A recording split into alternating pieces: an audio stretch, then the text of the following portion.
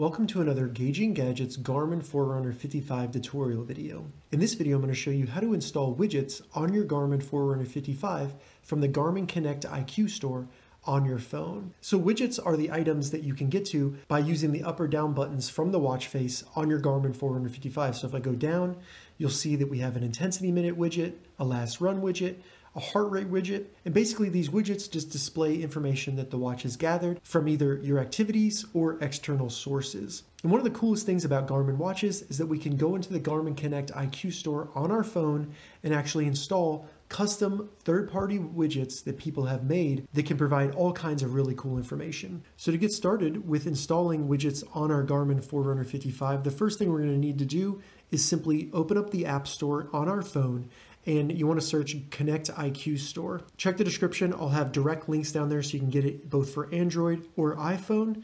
Go ahead and get the app installed and then open it up. The first time you open it, you may need to actually log into your Garmin account. Make sure it's the same account that you use to pair your watch with your phone. Once we get into the Garmin Connect IQ Store, we can quickly access available widgets by first selecting Search at the bottom. And then in the top menu, as you can see, we have several different options. Go ahead and select Widgets. So we have all these widgets that are compatible with our Garmin Forerunner 55. It's things such as weather, surf line, hunt and fish, temperature. They even have weather radar, but that one does cost money. They have an air quality widget. I'm going to install the Bitcoin widget right here that just shows the price of cryptocurrencies on our actual watch. So once you find a widget you want to install, go ahead and select into it.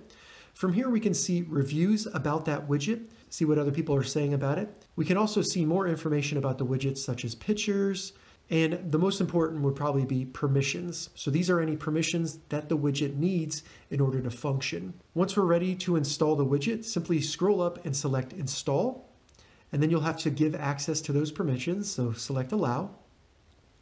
And then as you can see, it'll start installing the widget. Now we can check the status of that installation by going back and then in the bottom menu, selecting My Device.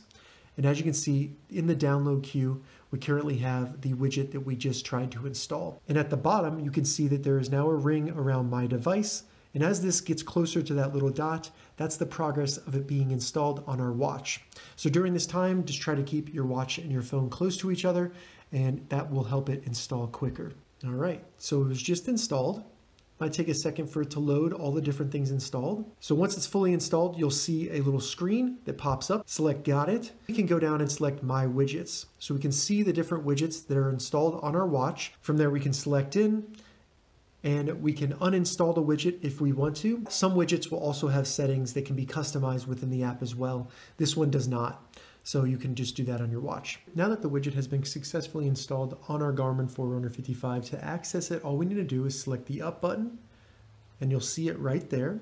We can first see it at a glance, but to see more of it, select it with the start or stop button, and then you'll be able to actually start using it and interacting with the widget, depending on whichever type of widget you actually installed. Once you have the widget open, there may be more menus or settings available for the widget. We can access those by holding the up button with the widget open.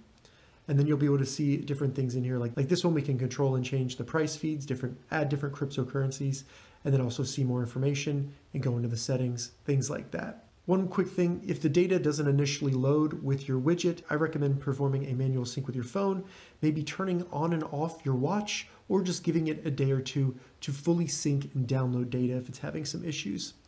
All right, so that's how you install widgets from the Garmin Connect IQ store onto your Garmin Forerunner 55.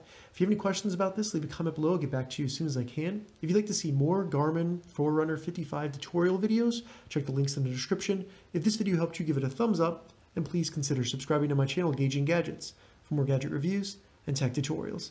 Thank you so much for watching.